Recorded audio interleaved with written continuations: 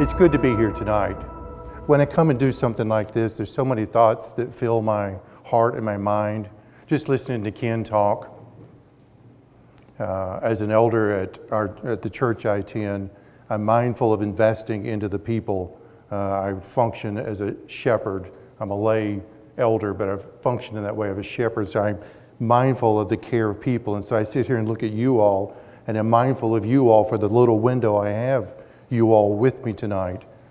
Because I care about you, your heart, where you're going in life, and really your walk with the Lord. And as Ken was talking about the anticipation of the return of Christ, I hope that every one of us has a real hunger and anticipation for that. I hope none of us have such a grip on this world that we really are kind of anxious about that. While there's much to be unknown about, there is much to be known, and there's much to be celebrated in that journey. We, in Glendive, Montana, enjoy taking people out on digs. It's a simple process. Any one of you could do it. It's a matter of getting onto the ground. And really, as Ken so wonderfully articulated, the challenges, what you find is this interesting process of discovery.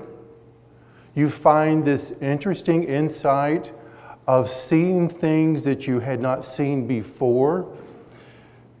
You get to be reminded of the genuine impact of the flood, because we're experiencing and excavating fossils that were buried as a result of the flood.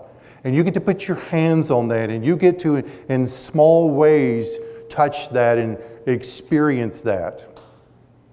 Once you come into our museum, you would get to see kind of how we complete things. Now, much of what you're seeing there are casts. I will tell you the T-Rex cost us $125,000, so it's not an inexpensive cast. But with Ruth and what I'm going to be talking about tonight, our goal is over the next couple of years is to get Ruth standing up. And so that hopefully we'll have Ruth standing up, and so that you'll come in and you'll see real bone in place at some point in the future. And that's our heart's desire, because there's a testimony that's tucked within that, and that's so important. Now, what I want to do tonight is I want to really deal with the excavation process of Ruth, but I want to touch on 2 points that I'm going to kind of book in the excavation process with. First of all, I want to talk a little bit about the locality of the impact of the flood. When we look into Montana, where do we see the particulars of the flood impacting life and how things got buried? And on the back end, we're going to take a deeper look into the smallest of parts of the bone. We're going to actually look at collagen in dinosaur bones. And so I want to give you kind of as much of a well-rounded experience as possible tonight. I would say that as we move forward into the evening, I trust that you're not just going to experience getting new information, but that you will be transformed by the renewing of your mind. That you won't just hear me talk about dinosaur fossils, but you'll hear me talk about the declarations of the Word of God and the importance of how it can impact and shape your life and the lives of people around you. Now, when we think about the flood itself, it's important for me that we really anchor our thinking with a biblical foundation. And so much of what I hear and see as I talk to people is they don't really understand what science is, what it can do, and what it cannot do. Because so much of science is presented to us today as I can know everything and it can answer every question kind of endeavor. Now, science is a really good thing. And I think that we were created from the beginning to be scientists. I believe when we see Adam naming the animals, he is in no small way performing the task of being a scientist. So science is not a secular endeavor. It's an endeavor ordained by God Himself. And so when we look at the scripture here, we're reminded of certain key aspects of how the world is unfolded as we look at Genesis 1 through 11 and see that as a literal historic account of the first basically 2,000 years of Earth history.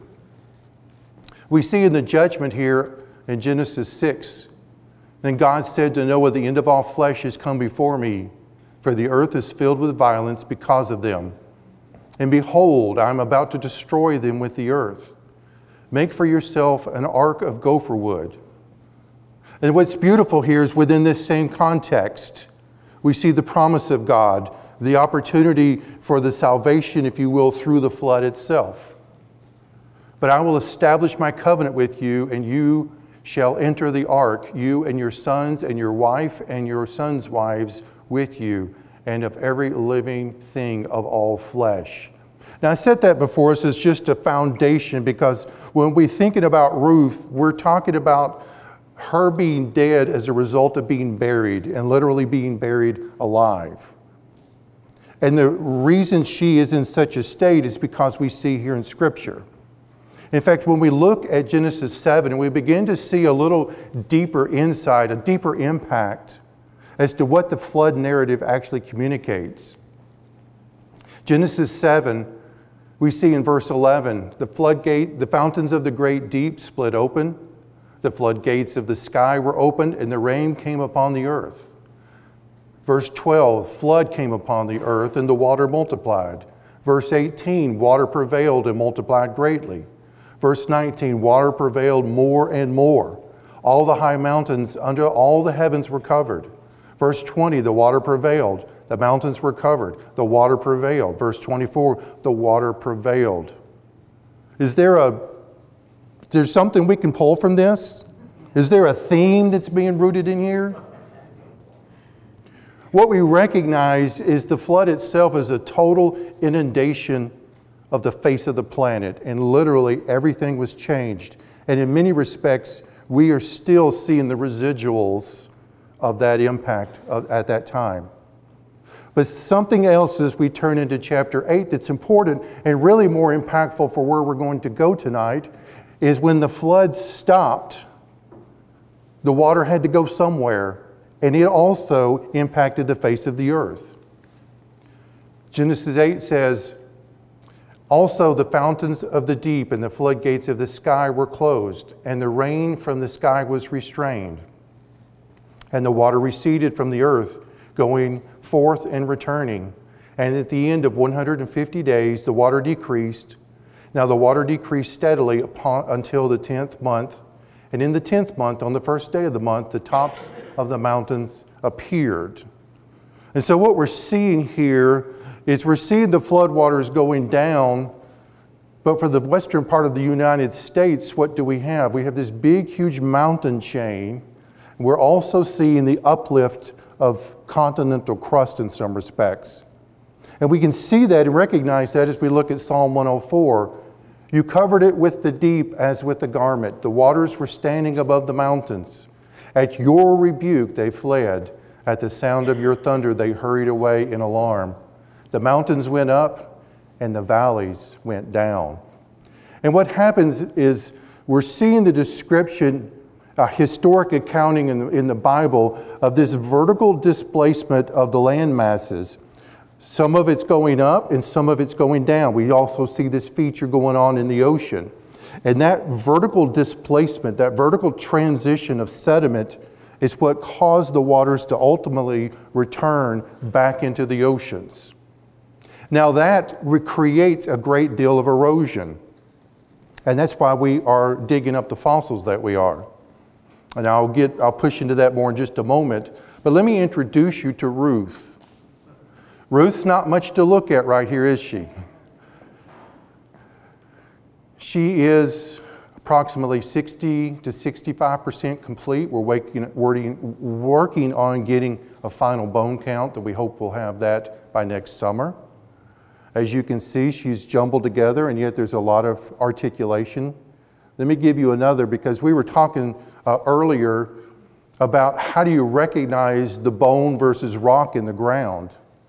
Well, just so you know, visually, most everything you're seeing that has shape is bone. But part of what I have to do, and I have to do if you were to come dig with me, is to help you begin to train your eye to see the distinctions. What you're looking for is you're looking for patterns. You're looking for shapes, particular shapes, curved shapes. You're looking for texture. And as you can see here, you've got long linear pieces. You've got the pattern of the tail down here. Most of what you see that might visually look like rock to you is bone in this picture. Now, it's not always this obvious everywhere we go, but you do find a sense of your ability to get your eye trained to look for bone. We take people out on the ranch in the area and we just do a walkabout. And we're literally just climbing hills looking for little bits of bone. And some people get it and some people don't. Because we can it's right here. And they'll walk up and they'll look and they'll say, where? And I'm like, it's right there. So you see those that get it, but some will pick it up more quickly than others. But it's a process in which you kind of develop your thinking for that. Now, the first thing we really wanted to do with Ruth is to begin to create a grid. The box, the wooden box around it is not something we necessarily do. For this instance, we did. We are striking strings off, creating meter squares so that we can begin to create a picture, a drawing of what went where. Because what is going to be so important, our objective in the end is actually to get everything separated, get it all cleaned up, so that when we get ready to put it into a metal frame and stand it up, we're going to know what went where. And this helps us to have a sense of what went where. We're also creating a bone list to make sure that we've got numbers so we know generally what we have. So we're creating a shopping list for Ruth's skeletons, basically what we're doing here. Now, this is the drawing. My wife did that. She's good with sketching and drawing and things of that nature. You'll see basically this is the same image of the picture you just saw. She is assigning names to different things, as we know. And surprisingly enough, I would say probably 95% of what we've dug up out of the ground, we could tell what it was right away. And you can see the numbers that she's got. And so we have, they're called accession numbers. And so this number right here, she should have a prefix GDFM 23-100.006. And this is Ruth's particular number. And those last 3 digits are going to be the individual bone numbers. And that just helps us to track what's going on with Ruth. Now, as I begin to look at Ruth, there were a few things that struck me that I found that I'm still kind of processing, to be honest with you. The type of ground that she was in was one of the big things. But some of the things that struck me were that some of her bones were articulated, which means that they were in order, like the tail, and some were not articulated. Why is that? In fact, that's a fairly common thing when you have a dinosaur skeleton. Is even if it's reasonably complete, it's very disheveled often. If you're familiar with Sue, the Tyrannosaurus Rex that's at the Field Museum, her skull was actually found underneath her hips. And that's not a typical life position. And so you begin to recognize that something unique's going on. The chest cavity for Ruth was actually laid open. We had one side of her rib cage here, and then over here we had other ribs completely opened up, and some of her hips were sticking in between. What I'm getting at here is you've got everything kind of together, but it's not always in life position. She didn't just die, lay down, and get buried. Was this her original burial location? And if it wasn't, what caused her to be moved? And what kept the bones while they were being transported? And I'm going to try to answer some of these questions for you as we go through the evening. But these are some of the initial observations that I was making as I was looking at what was going on with Ruth, the nature of the ground that she was walking or was being excavated from. This is an Edmontosaurus. This is from the Denver Museum. They will range anywhere from probably 28 to 32 feet in length. They can be 8 or 9 feet at the hips pretty easily, as you can see here. She's got some pretty good size. I don't want to unpack too much in here, but I'll just say these are tendons, which often we found some tendons, but not in life position. Tendons help kind of keep the backbone rigid so that she's not always having to use her muscles to keep her tail up. There's another skeletal picture of her so you can get a general sense of what we're looking at here.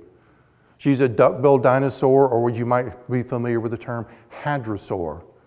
And so she's what would be a bird-hipped dinosaur. Now, if I could be evolutionary for a second, not to endorse it, but just to kind of make a point, the Edmontosaur, the duck-billed dinosaurs, are not the ones that they were thought became birds. It's interesting, though, the ones that evolutionists think evolved into birds actually had lizard hips, not bird hips, which is an odd dynamic to make sense of that. We recognize that the hip structures are just unique to each animal, and they're not products of evolutionary time over change, or change over time. Her fossils were found in what's called the late Cretaceous. The Cretaceous rocks are typically assigned a date, a time, 65 million years ago. But that's really just a rock name, and the dates are assigned based on secular perspectives of deep time. We get these questions from time to time. People will come up to me, how old are these bones? Because they're like, I think you're a young earth creationist, but are you really a young earth creationist, and what do you believe? And I go back and say, look, we basically say everything died in the flood, which was about 4,400 years ago. That's our standard, because the flood created the fossil record. And Edmontosaurs were first discovered in Drumheller, Canada in 1912. From a genetic standpoint, you can see quite a bit of diversity within their skulls. You see different ones. You may be even familiar with different variations of the hadrosaurs. They all have a basic platform, and then their nasal bridge, the crest on their head. Some of those things can be quite distinct. I believe we're looking at one created kind. So when you read in Genesis chapter 1 that the dinosaur or animals were created after their kind, within the hadrosaur kind, I believe this was one kind of dinosaurs. And genetically speaking, they represented some vast diversity, but they never evolved into another kind of animal. The Shantungosaurus is the second biggest dinosaur that's ever lived. This is the biggest hadrosaur, biggest duck-billed dinosaur that has ever been found. Only the big sauropods are bigger. You can see that T-Rex. T-Rexes are between 40 and 45 feet in length, and you'll see how much bigger in the picture this one is in the back. Ruth is not this big.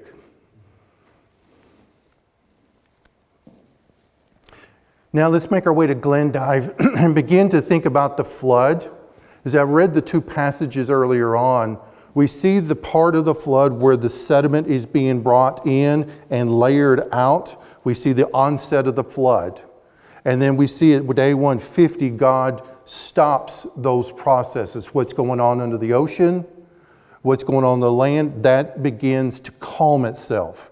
And now the waters are starting to go down, the valleys are starting to open up, the mountains are starting to rise, and the waters are now going to begin to run off. Now when we think about that and run off, I've got this black line from top to bottom represents basically the foot of the eastern edge of the Rocky Mountains. The circle is the Colorado Plateau. And so people ask me, why do you dig for dinosaur bones here? Now, I can give them just a flippant answer and say it's because this is where they are. But in reality, it's where they're exposed. It's where the ground has eroded enough. And this is where we've got to begin to think about floodwater running off. that in all likelihood, there may have been a much larger chunk of the United States that actually had dinosaur fossils in it at one point. But we know when the floodwaters run off on the eastern edge, they're running off basically to the Gulf of Mexico. And so you're having sediment stripped away and fossils within it. And on the western edge of that line, you've got a mountain range coming up. And so the fossils are not going to be preserved and sustained in layered sedimentary ground on the western edge, and they're going to get a lot of washing away on the eastern edge. And so we're just finding them where there are unique exposures. We're in the Hell Creek Formation, which is simply named after a town about 3 hours north of us in Montana. And it has a particular group of dinosaurs in it. Therefore, it gets that name, Hell Creek Formation. But there's all other formations across Montana with slight variations of dinosaurs in them. When I see this roadside geology, and I was reading the introduction here, just to kind of begin to get a secular perspective, because I enjoy trying to respond to secular perspectives. Geologists are still a long way from fitting all of the rocks of Montana together in a coherent picture. Nevertheless, we can see enough of the broad outlines to be sure that when all the story of Montana's geology is finally told, it will be a tale of a part continent that remained low, flat, and geologically quiet for a very long time, then got scrambled in a long and grinding collision with the Pacific Ocean. If you're going to listen to that with a critical ear and eye, I just was sitting there reading, how does something get scrambled over a long period of time? Scrambled to me sounds like a quick activity, but it happened really slowly. And so when you think about what this text is telling us, it's assuming that deep time and millions of years is a thing. Even though I think what we see in this kind of literature is they recognize the catastrophic nature of the flood. And so I see this dynamic going on as they're describing what they see without having to say the flood. I've taken some classes in geology. It's a Geology 101, General Geology. It was such a great class. I would come home and tell my wife, now here's old Earth, millions of years, slow gradual processes, people, and I would come home and tell my wife, they're talking about the Genesis flood and they don't even know it. Repeatedly. And I was like, I was soaking it all up because I would just take their example and interpret in light of a biblical flood, and I think this really is a good piece of information. Now, when you think about Montana as a whole, one of the things that I find intriguing is, first of all, this is a cross-section of Glacier National Park. You see the layers. We have this in Montana, where we dig in eastern Montana. Layers only occur as a result of water being present. Anytime if you've been along an interstate where you see a cutout, if you've been out west and you see layers of hills, anytime you see where you can visibly discern stacked, stratified layers of material, water has been present. And I'm not talking about running water from a standpoint of like a river. I'm talking about water that is 2 and 3 times probably deeper than what you're visually seeing there. And so Glacier would have been underwater at one point. And you see the mountains here, how they're eroded out. That's because the water ran off and began to pull some of the sediment away. And you begin to see these stacked layers of rocks, which tells us that these mountains that are 10,000 feet in elevation in spots like Glacier were once underwater,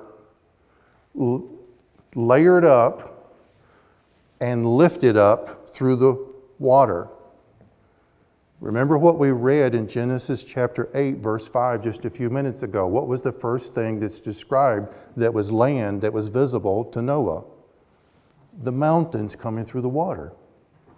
This is what we're seeing here. There's another example there.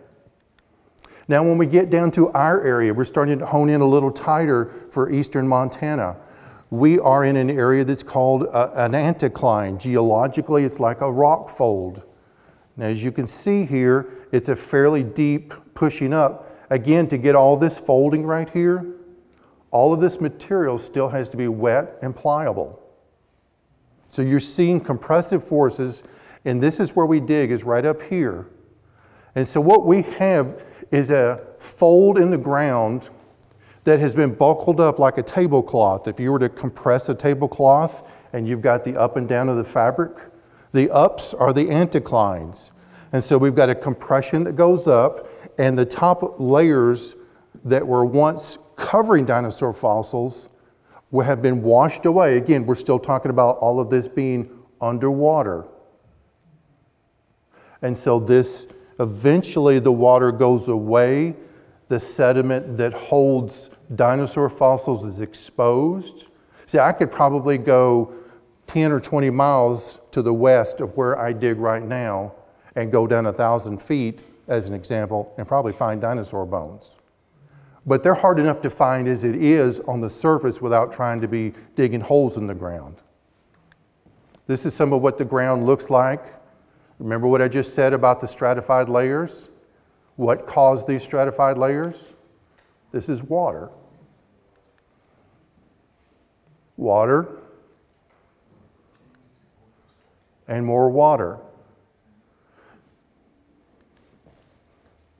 Here's a little drone footage. Now we're finding fossils typically up in those hills, but Ruth was actually found down below. Let's see here. This right here, that's a tarp. I've not gotten to work on it. I've actually not gotten to see it, but that's a triceratops under the tarp. Now, when we think about the floodwaters running off, and we're starting to get several years past the flood itself, and we're going to begin to start seeing the ground solidify a little bit, and we start seeing large stretches of erosion. These are the hills that I was showing you in the previous pictures. They're on either side. There's the Glendive Creek right here. The Glendive Creek did not create all of this floodplain right here. It's the remnant of what's left over. This is Ruth's spot right here. She's out here in a floodplain. Now, if you know anything about floodplains, and y'all got a lot of flat up here, don't you? It looks like flat ground to me up here. Think about when you go further south from here, how much farming is getting done. It's because it's not just because it's flat, but it's because of the unique continual washing in of sediment, because water continues to bring rich soil, which makes it good for farming. And so we are seeing a different kind of soil, where up in here, I'm having to dig through hard rock. Down here, this has been very worked by water many times. Now this is flying in from a different direction towards Ruth. This is our dig site right here. You know what I appreciated about Ruth? Is that she died right by the side of the road right here. I was so thankful for that. But we have a nice flat area. All of this is floodplain area right here. We've walked these areas here. We have a little bit of bone washing out on the backside back here. And what we're hoping is that there actually are multiple skeletons throughout this whole region right here. That if there's one fairly complete skeleton, maybe it's just me being a paleontologist and just, maybe it's the little boy and me just being excited, but I think there's got to be more here, right? Would y'all come and help? Maybe? Maybe I get you out there on a perfectly a good temperature day, right? Under Ruth is this kind of ground right here. The scales, I should have put a scale in here, but these are little pebbles of clay.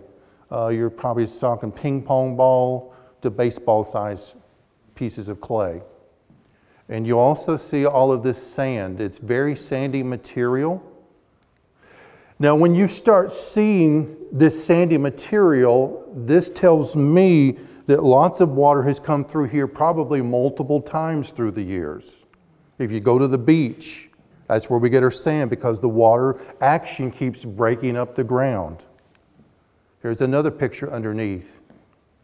Now, I'm still a little suspicious of this red layer right here. We're not sure if it is plant material, but you see the same type of ground right underneath. It was really easy to dig in. So the question I'm asking is, if you remember our early questions, Ruth is fairly articulated and complete, but she's not totally articulated. Her bones have been jumbled around. So I think she actually died somewhere else. But what kept her generally together? I think she's got skin, muscles, tendons. It probably was not yet decayed that was keeping her together. And so what I see with Ruth is at the flood initiation, she would have been inundated completely by water, buried literally alive. She would have been buried fully intact.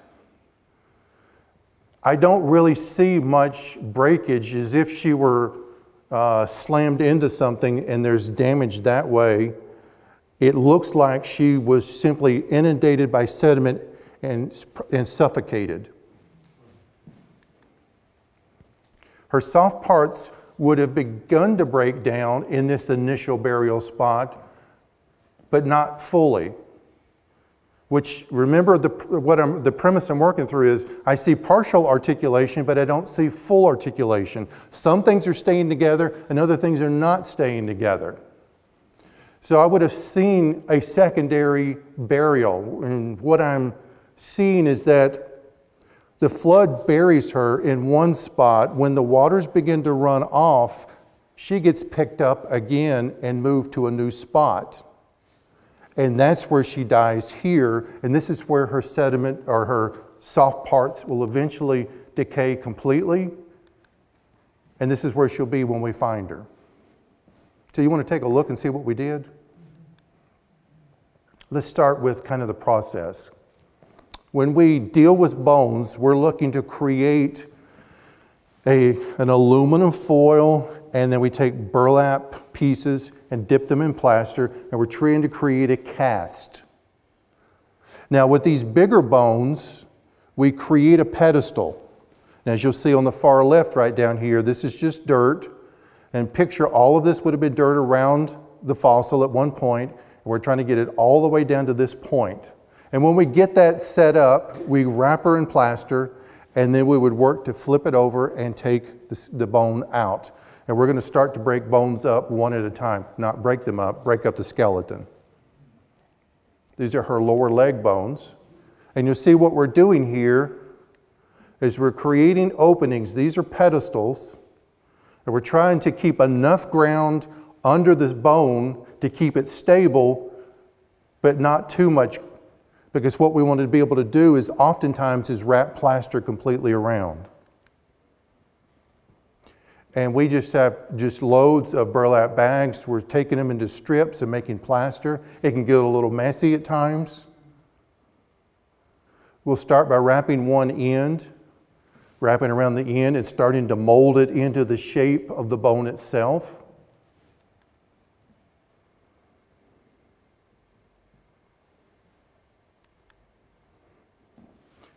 And then as we get further along, if you'll notice the picture on the right, there's a splint, there's a stake that's running right through. We're trying to keep this thing as stable and solid as we can so that when we flip it over and take it out, we've got something that's really strong enough to carry the bone. Because this particular bone, I would say easily was in that 60 to 80 pound range, and some of them were well over 300 pounds. Now when we move up into the hips and the legs and the tail, dinosaurs are unique. They have what's called a perforated acetabulum. It's where the head of the femur fits into the hip socket. Humans have a closed acetabulum. Basically, the ball of our femur fits into our hip, and this hip is a closed, flat surface that it will fit into. Dinosaurs have an opening. they have the convergence of three bones, the pubis, the ischium, and the ilium. And those three bones come together to create an opening which would be filled with cartilage, and then the femur sits into that. Now this is a picture, this is back to the one in Denver again, and you'll see the opening right here. It's kind of tucked in behind the head of the femur, but that's an opening. This is the ischium, that's the pubis bone, and that's the ilium. Of course, there's another set on the other side. And those three converge to make an opening right here where cartilage would sit in and the femur would lock into that. Now the femur on a lot of dinosaurs, particularly the Edmontosaur, has what's called a fourth trochanter. The fourth trochanter is this bulge, as you can see, I've got highlighted on the back of the femur. Now when I see something like that, that tells me that something was specifically going on with this. This is just not a random feature. If there was a cancer or some type of damage, we would be able to detect that. This is a designed feature into the animal itself. And this is an attachment point where the tendon would attach to the bone, and the tendon's attached to a muscle called a caudal femoralis longus. Now I know that's going to flow right off of your tongue, right? Now the caudal femoralis longus is a muscle with attachment into the back of the femur, and it flows into the tail. And when that muscle contracts, it will pull that femur back. In which direction is the animal going? When the femur is pulled back, the animal gets to move forward. And so when that muscle alternates, then it's able to start walking. They've seen this muscle in crocodilians, where they'll see that same thing, where the caudal femoralis longus attaches to the back of the femur and ties into the tail. Now, some of this is interesting because you might think it's just bones. What can you know about the missing tissue? But stuff like muscles, we can actually see scarring where muscles and tendons would have attached. We can see the ends of bones where cartilage would have been. We can see little holes called foramen where blood vessels would have been. And while you're not seeing on the surface all of these individual soft tissue parts, you actually do get to visualize where they would have been and imply a function. Here's the femur in the ground. I believe Jim Bendewall was with you all last month. This is some video footage from him. He came out and shot some stuff with us. And these are the hips. This is called the sacrum. The sacrum is the combination of the hips I showed you, but it's also these sacral vertebrae right here and sacral ribs. How difficult is it for us to get the bones out without them falling apart? Trust me, we do think about that. Because I know, as you can see right here, you can see all the fractures. In fact, I'm standing here doing fossil prep as I'm talking to you. I'm thinking I would start putting glue here and here and here. So when we're in the field, we're asking the question, how much glue do I want to put in the field to keep things together? How much of it do I think can just stay in place and wrap it? Is it going to just crumble on me? There are some like the velociraptor bones that are very hollow. They're hollow and very fragile. They will just collapse very easily, and I treat them differently. These right here, as much as you see breakage, they're reasonably stable. So what I need to do at this juncture is make sure that the things are in the position I need them to be in and not so much attached per se. So all of these cracks right here, if things are going to pretty much stay where they are, I'm good with that. And then I'll put them into the plaster jacket because I don't want to overglue, because when I get back to the lab, I'm going to put this stuff together with as much precision as I possibly can. So these larger cracks right here, I'm going to pull that apart, clean right in here, and get a real tight bond right there. And so there's the sacrum, just pointing back to that here. And so when we started to do prep work on the sacrum, we started with some really big tunnels underneath the fossil so we could start wrapping, because it's a fairly square. If it's a long piece, then I'm going to deal with it one way, but it's fairly square. I wanted to be sure that I would wrap plaster strips all the way through and around and underneath so I could get it out. Because the goal, remember what I showed you the graphic, the goal is to flip it over. And so we're working through this process right here, and this is our flip of the sacrum. And you trust that when you do that, what you want to see when you get it turned over is you want to be able to see dirt. Because what I'm trying to do is I'm trying to create a jacket that goes down deep enough that it's below the bone, so that when I flip it over, I'm breaking the ground down here, I flip it over, then I can clean off that top layer of dirt. Now I'm looking at the side of the bone that I did not see before. This is one of the ilium, which is part of the perforated acetabulum bones that I was telling you about. Tommy hamming it up just a little bit right there. This right here was one of my favorite sections of bone, was the tail. It was fully articulated, at least in this section right here. I think we've got 14 in total. These right here are the spinous processes, which are going to be these pieces across the top. These pieces along the bottom are separate bones. They're called chevrons. They're long and slender, and then they split just at the top, and then they'll tie into the base of the vertebra right here. And that would be all of these longer ones right here. And so we are numbering them. We took this actually out as one jacket rather than break them up in the field. Now, again, thinking that we're going to flip this over, I wanted to be able to manage it as well as I could, because I think this one's probably in that 350-pound range. And so I wanted to be able to handle it well. And so we created this wooden box underneath, and we plastered it into the jacket itself. So when we flip it over, now it's sitting on a platform. And here's us flipping it over.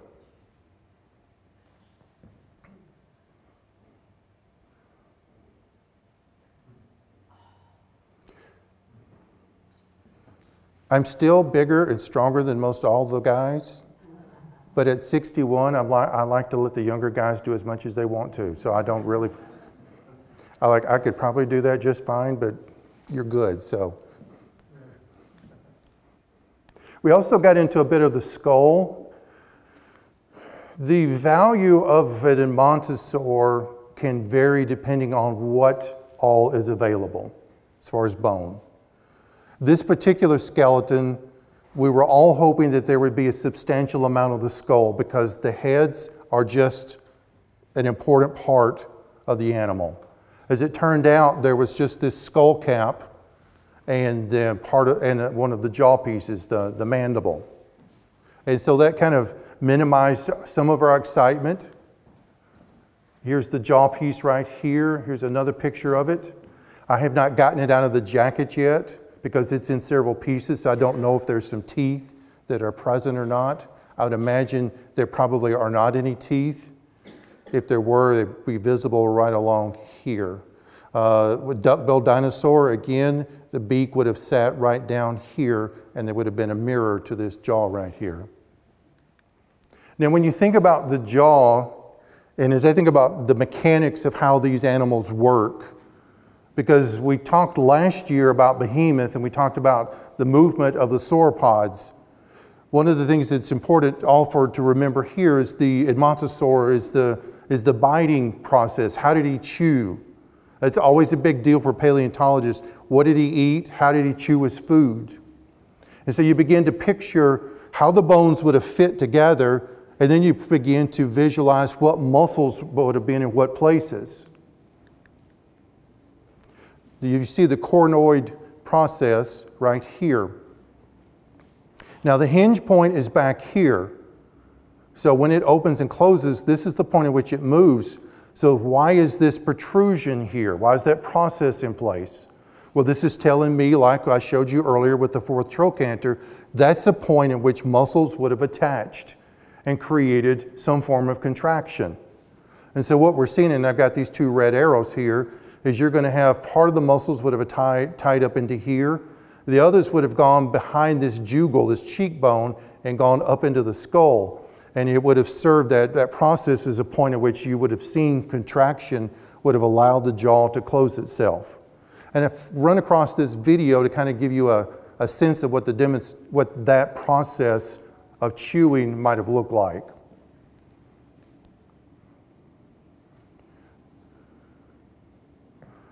Now he's likely with the beak is taking large strips of vegetation and tearing it off. Like the sauropods don't have teeth to chew their food, but the Edmontosaur has teeth to chew its food. And you'll see the slight flexure of the cheeks as he bites in. And you'll see how the teeth slide past one another.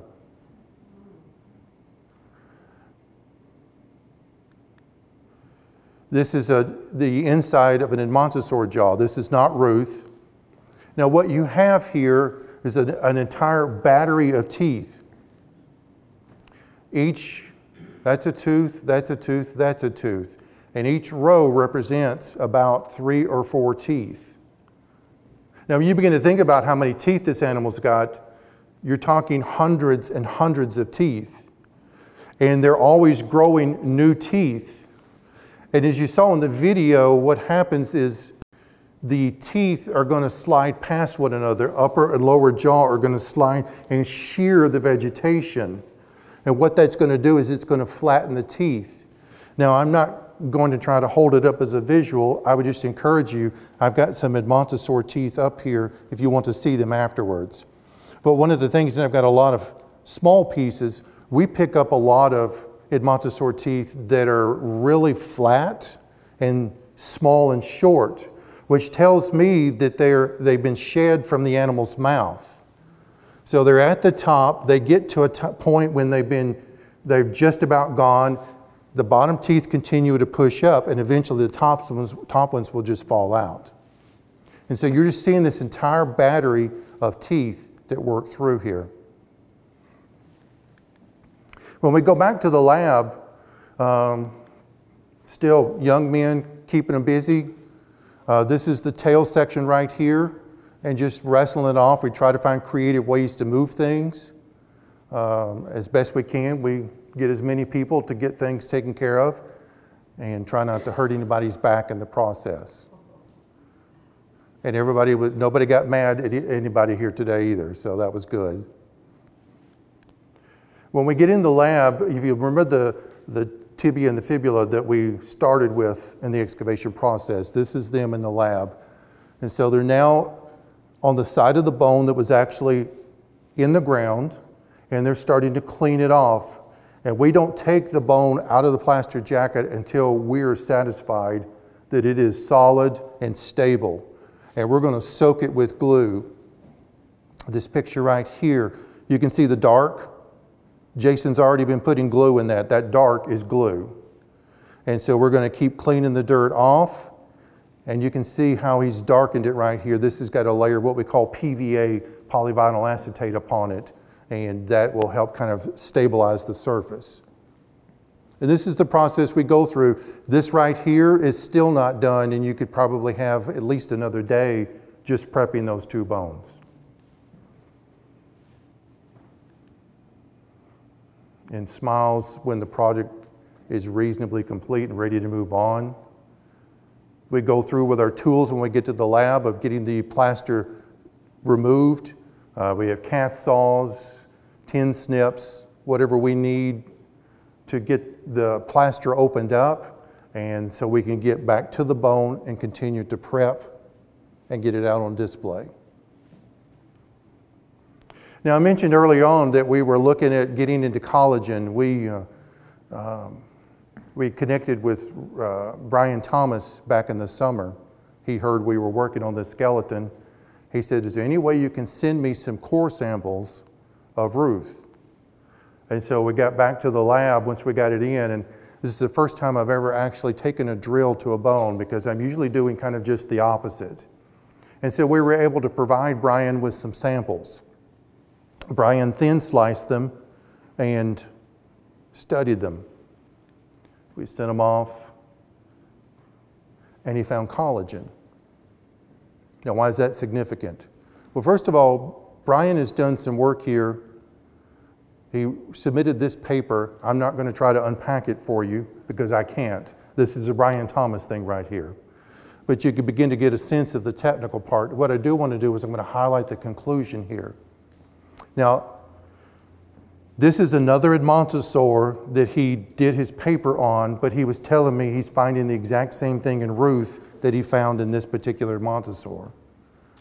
And the conclusions he's got here is the biomaterial detected, and the biomaterial is a very generic term for what I might call soft tissue, collagen, red blood cells, blood vessels, anything that's more microscopic inside the bone itself. That's biomaterial. The biomaterial detected is not collagen, or it is not endogenous collagen. He eliminated that. It clearly has collagen. So the question now becomes, is collagen decays at a rate orders of magnitude slower than artificial decay studies? And what he's saying here is he's been able to calculate by accelerating the decay rates of collagen in a lab today. And what he's seeing is those decay rates would create a 100 to 500,000 year complete removal of collagen from dinosaur bones. And so what he's saying here is, all right, there is the option that there's some unknown process, but it's highly unlikely. And so where he is landing is the biomaterial detected as collagen, but it was buried orders of magnitude later, not 65 million years ago, but later than prevailing age assignments for Mesozoic fossils. Now, this particular study here and these particular insights are really revolutionizing how we see dinosaur fossils. This is a video work right here that was done of Ruth. The pink and the blue, that should be coming in just a moment, is collagen. Now, the way I present it to you is this way. If dinosaurs died out 65 million years ago, and collagen has at best a lifespan of decaying of 500,000 years, should you ever find collagen in a dinosaur bone if it is 65 million years old? And it's not even close, is it? Now, I'm not suggesting the 100,000 or 500,000 years is a representative number. I'm just how they relate to one another. Dr. Kevin Anderson, which I know has been here, has made the comments that as he has looked into these bones as well to discover this biomaterial, he sees pliable tissue as being found in a variety of dinosaur bones. There's a range of creation ministries that are doing this type of work. Morphologically distinct protein cells are present in this tissue. Collagen fragments are frequently being detected. So what I'm saying is, what I just showed you with Brian is not an anomaly. It's actually the norm. Other proteins such as actin, myosin, and tubulin are also found.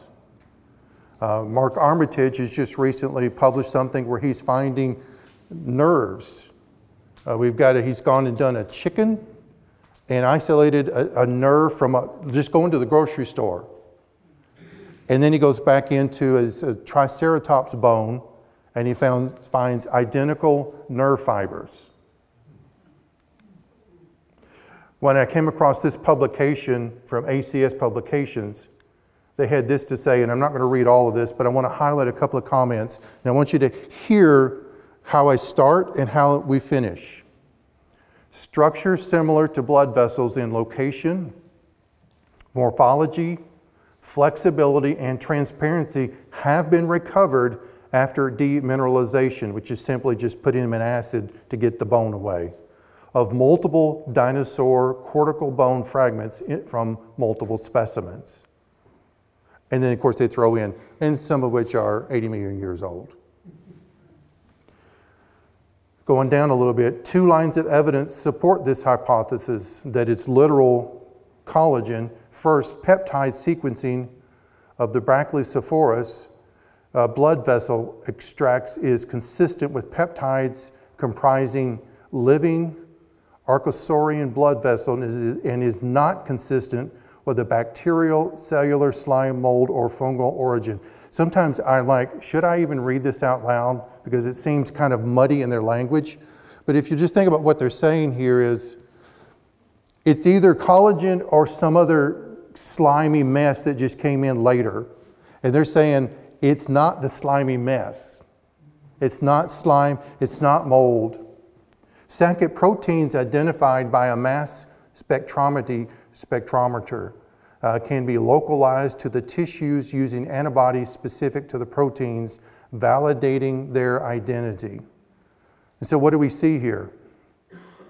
Here's a secular publication recognizing the same thing that Brian Thomas is doing and what Mark Armitage is doing, what Kevin Anderson was doing. Ran across this article from Dinosaur DNA talking about the evidence of cartilage cells being found in what they call 75-million-year-old dinosaur fossils.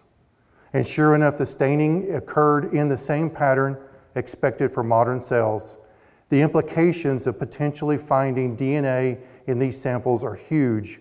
Current thinking says that DNA can only persist for about 1 million years maximum, but these fossils are 75 million years old.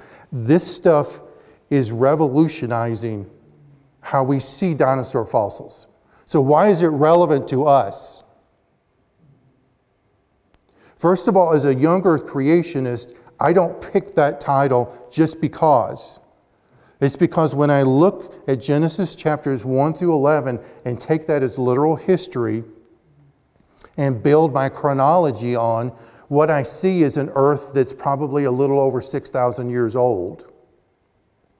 Which means that God's word is literal, its historic accounts are true, and science is actually now catching up to validating what the historic narrative has always been saying.